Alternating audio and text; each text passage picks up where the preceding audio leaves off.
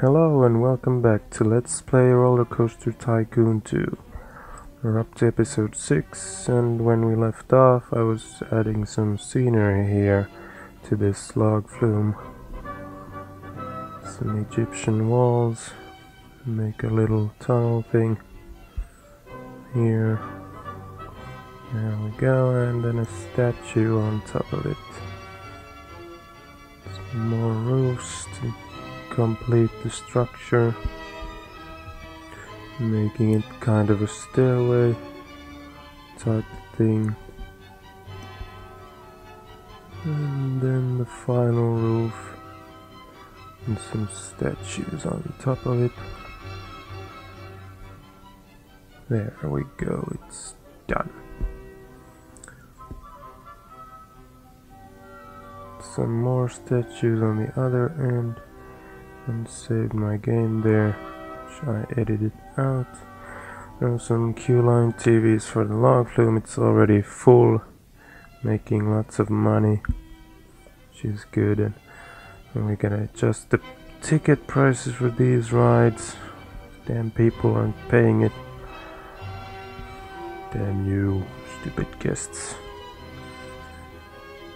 I think a good option for this game would be some kind of unified ride ticket system where you would like buy tickets from a stall like in real parks and then spend maybe 5 on a roller coaster and 3 on thrill rides, maybe, and gentle rides 1 ticket or something like that.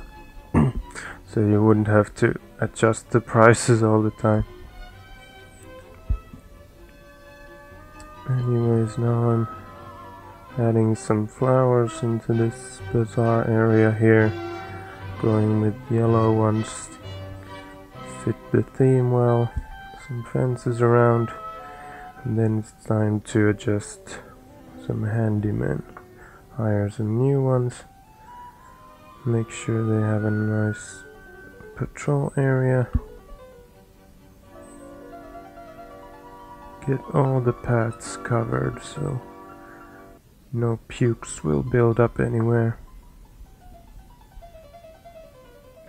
And I always like to have a couple handymen that don't have any patrol areas, just wander around everywhere, making sure all the paths are covered with security guards as well.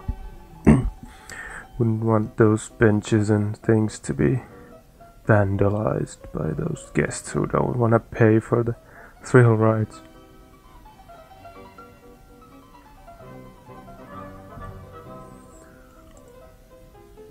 And there we have it, all the paths are covered. Now I think it's time to start working on the first roller coaster. Going with the junior one because it's cheap and easy to build. See, we have the ladybird cars and log cars. One thing I miss about RCT1 is those spinning cars you had for the junior coaster. They were pretty funny, or fun to use. Except that you couldn't bank the turns at all, which is a good improvement here. Let's see where to put the station. In the most cramped place, of course, to make it interesting and make sure the trains are as long as possible. And then start with the lift hill. Up, up and away.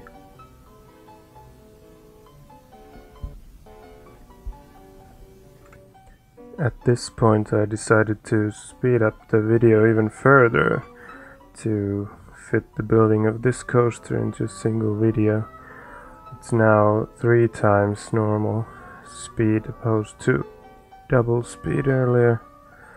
Let me know in the comments if you think it's too fast or too slow. So I decided to make the lift hill a bit shorter. Going for some helixes all around the place.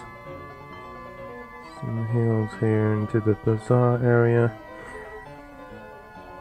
going to be difficult because there's a lot of stalls and the log flume in the way, of course. It's gonna take a while before I get a design that works here.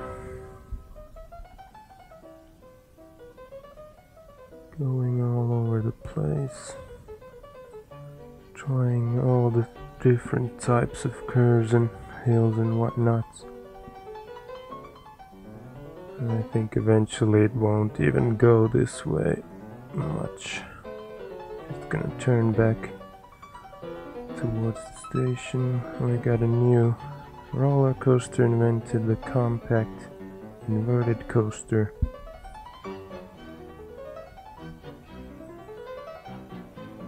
This is a lot of work to get those curves and things in place.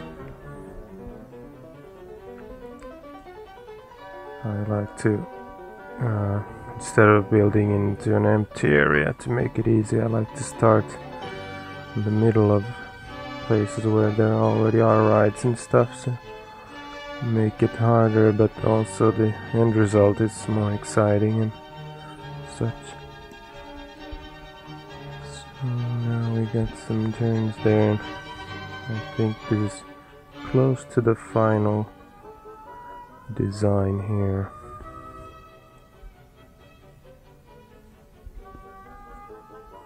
Yeah, it's not gonna fit through there, no chance. Gotta think of something else. Might as well take this time to talk about the other coasters I've built so far in this park. The next one is going to be a mini roller coaster with those rocket-shaped cars, and it's gonna be near the rotor drop ride on that mountain.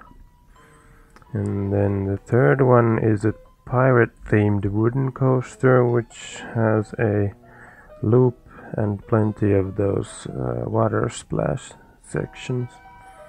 And then finally the fourth coaster is a dueling hyper coaster. It's gonna be near the Enterprise ride, and that thing's gonna make me a lot of money.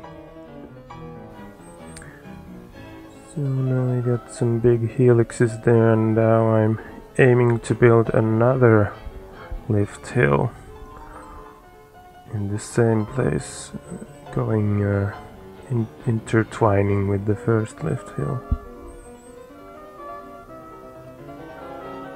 And there we have it. Now how to connect it to the existing track. Helixes, of course. Not many options with this type of coaster.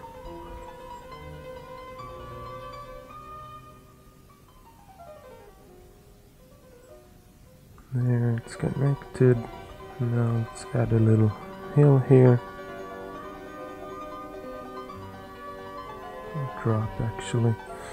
And now I'm going to build back to the station so I can test out how the trains behave on this track. It's not finished yet, of course, but half of it is done. And now where to hell am I going to fit the entrance? That is the question. That's what I get for choosing such a tight location here. Okay, there we go, and now going to test it. Whee! Whoa, that looks fast. Whoa, whoa. And there it goes into the second lift hill. Now I'm making some adjustments here,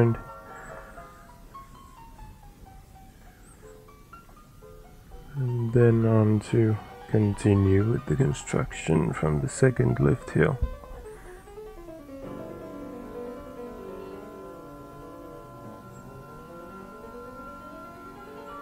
That's gonna be a tight spot to fit in.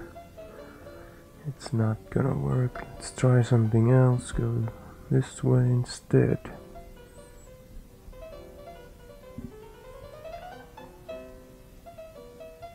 Nope, that ain't gonna work either. We have a balloon stall invented. Yay!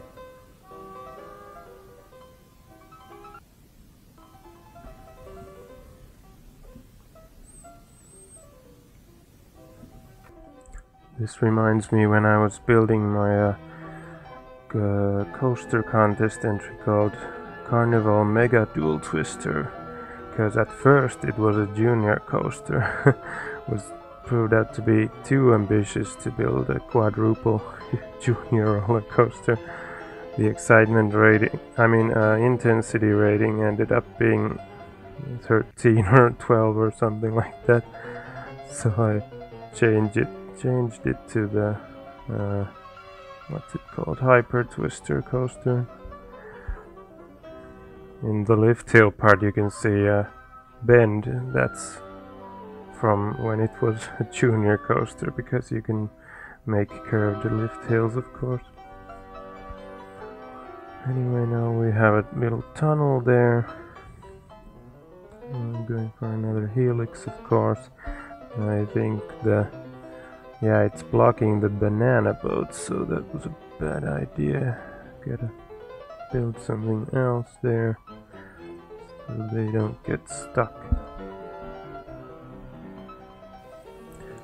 In that park I was talking about earlier, Rocky Mountain Miners, after failing to build a quad junior coaster, I eventually did later on build a standard junior coaster with just one track, and it still ended up being the longest junior coaster I ever made. Not the most exciting one though, but there's still room for scenery, so maybe it will someday be the most exciting as well.